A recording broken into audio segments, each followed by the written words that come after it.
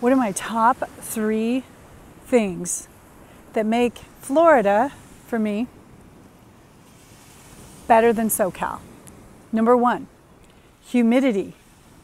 Believe it or not, I love humidity. I had no idea. I love how hot it gets here. And when I listen to the people who've lived here for a long time complain about it, I'm like, oh my gosh, I love it. Number 2, I can swim in the water. Right now, the water is probably 85 degrees. So it's swimmable pretty much all the time. And swimming is really good for my health.